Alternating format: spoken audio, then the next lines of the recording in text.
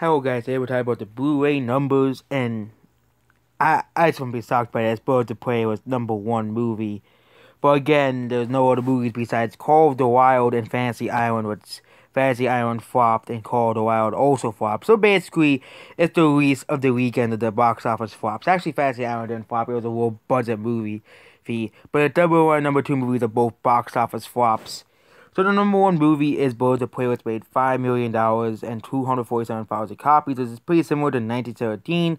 Considering that Birds of Prey wasn't even that great, it probably won't have the same legs as 1917. It won't have the same legs as any of these other movies. Maybe it will, but yeah, Birds of Prey and 1917 have very similar first weekends. Actually, almost identical first weekends, but Birds of Prey will not sell as well as 1917. Have not as great legs because there's two bigger movies coming out next weekend and the weekend afterwards. And yeah, I'm surprised though that we're catching up on on this. But yeah, Call of the Wild not selling really well. Well, what we're expecting from any Disney movie. Yeah, the Call of the Wild is a failure. Bloodshot is sold pretty well this week. No, actually had a big drop. It's now 189,000 copies. It isn't selling too well. I think that it will have some decent legs, but judging by the second weekend, I don't think that will be the case. Star Wars: The Rise of Skywalker dropped 55%, and it's not really selling too well. But again, Rise of Skywalker underperformed the theater, so it's underperforming on Blu-ray. Bad Boys for Life is still selling pretty okay because of even though there's newer releases. I still believe that movie's selling better on DVD. So yeah, the Blu-ray sales are probably not the most important thing for that movie. Fantasy Island, not selling, not moving on. 1917 still selling pretty well, still having amazing legs, as always. And yeah, 1917 I expected to have amazing legs on Blu-ray. Jumanji still selling pretty well. It is at 822,000 copies. I'll get into it when the DVDs come out as well. Mortal Kombat movie, it had a big drop. It's not really selling too well, but I expected to have at least decent legs. Doolittle, not selling too well. Frozen 2. No, but still outselling Little Women, which is nearly out of the top list. But yeah, Doolittle, those actually selling pretty well for box office failure.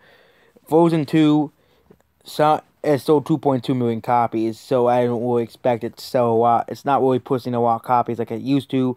Gretel and Hansel, not selling, not surprising. The movie sucks.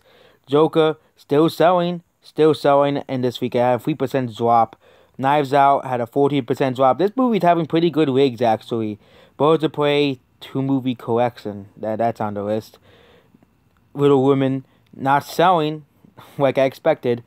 Jeepers Creepers 3 went up in sales for some reason. Jeepers Creepers 3, that's surprising.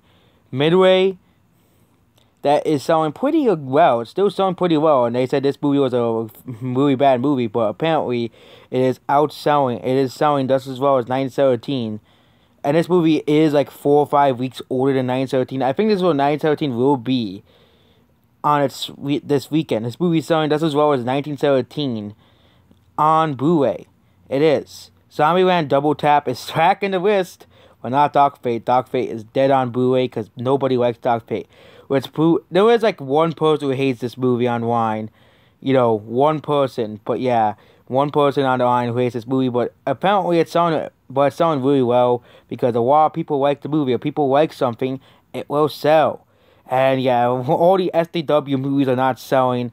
Birds of Prey will not have the same legs like Zombieland. It will not be selling like Midway 3 months to it. And, Midway is like 3 months old. It's still on the charts. Joker, same thing.